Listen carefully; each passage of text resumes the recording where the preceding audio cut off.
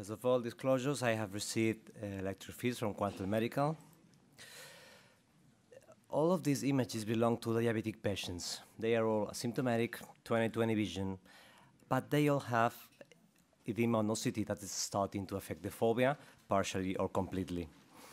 What to do with these patients is classically controversial. Is just waiting observation too risky? Is intravitreal therapy too aggressive, too costly? Laser? Who does that anyway? There's been a couple of recent studies trying to shed some light over it, especially the RCR's protocol V. I'm going to come back to this later. For any given situation, an ideal treatment option, treatment alternative should be, of course, effective. It has to work. It must be safe for the patient. It must be affordable, both in terms of raw cost and derived visits. And we, as the case, are talking about a chronic condition, we must be able to repeat it as much as we want. And as you can see from these classic alternatives, each one has its ups and downs. Observation could not be cheaper, but its effectiveness can be discussed. Intravitreal therapy is highly effective and highly costly. And although it's mainly safe, intravitreal injections nowadays, you must consider that the event of an endophthalmitis in a 20/20 eye is rather a disaster.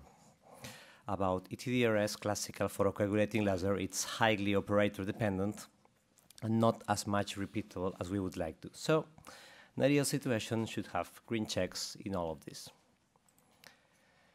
Then our purpose has been precisely to see how subthreshold subliminal laser works to fit this role, both in terms of effectiveness, and by this we mean visual acuity preservation and anatomical restoration of the OCT, and safety, assessed through fundus autofluorescence, which, as mentioned earlier, is very sensitive to detect any kind of RPE disturbance, which should not be seen in laser. We know it's not necessary to cause any visible damage, just to stimulate the RPE and surroundings.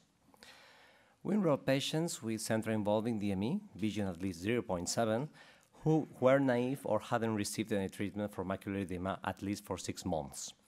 We deliver the subliminal laser confidently over the thickened areas using OCT as a guide and its immediate surroundings, 160 micron spots, eye titrate power at 1/3 of the energy for the minimally visible peripheral burn, and we also spare the fovea itself and immediate surroundings from the treatment. I'll come back to this later. We assess every patient every 3 months. A few cases before the data. Here we have a rather mild edema, not too much, asymptomatic patient. We lasered it. We can see how if I don't say anything, the sequences of images are separated 12 weeks, one from each other. At the first visit, cysts have completely resolved, still a mild thickening that fades away on its own on posterior visits. Usually you will see an improvement the first visit, but it will usually also keep improving.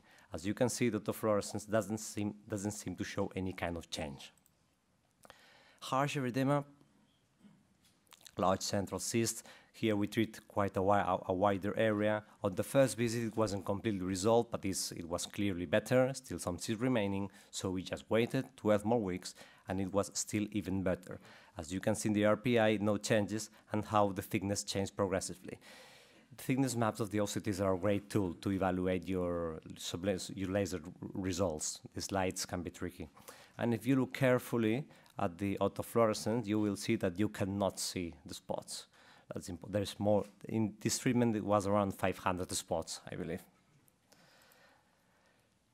Here, there was this initial neurosensory detachment, which was aborted. Here we have another central focus, with a more peripheral one. All the area was treated. They both respond nicely. Bilateral case. Nice evolution, one single treatment per eye. Nice evolution along a year. So about the data, we treated 23 eyes belonging to 19 patients, most of them type 2 diabetes, with an average visual acuity of 0.8.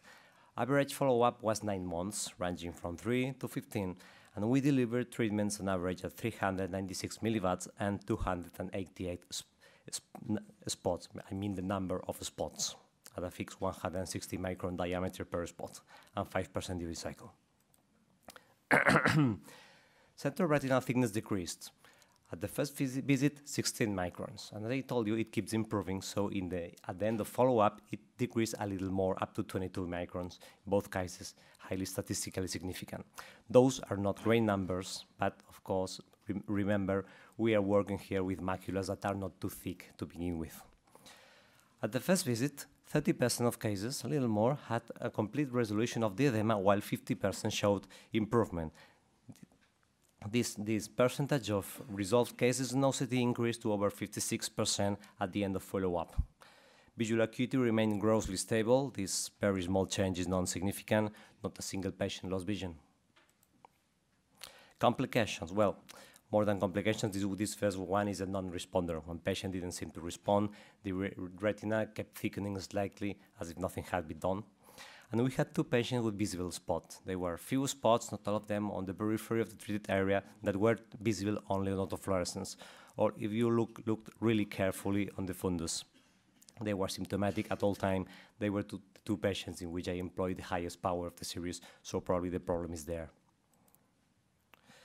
So, subthreshold laser for this small case series has been an effective and safe treatment alternative for this kind of patients. Apparently, sparing the fovea from treatment does not worsen the results. I mean, don't get me wrong, there is extensive literature on how transfoveal treatment is safe. That's true, completely agree, but that is when it is performed by experts, right? As you've seen, the average treatment is around 300 spots. So if you spare the fovea and surroundings and instead of 300 deliver 295, this is hardly going to make any change, and you will sleep better at night. Current literature, especially Protocol V recently published, suggests the observation to be a reasonable treatment strategy, but does not do it for me for a series of reasons. First of all, the observed patients, in order not to lose vision, require a clinical trial degree of follow-up frequency. I mean, you must follow them very closely. And life is not a clinical trial. Life is real, and we all have overburdened offices. And you have to follow them closely, because as soon as they lose vision, you have to rescue them with intravitreal therapy. How often did it happen in Protocol V that observation arm needed rescue? 1 out of 3 patients required it. And this patient receiving a median of 7 injections in 2 years. Not to mention subthreshold laser is not part of Protocol V arms. So that's why observation does not do it for me, because I need something effective at preserving vision and restoring anatomy, safe for the patients, affordable for my healthcare system, that makes my life easier, and that I can repeat as much as I require. So that's why for this situation I go subthreshold, I go subliminal. Thank you.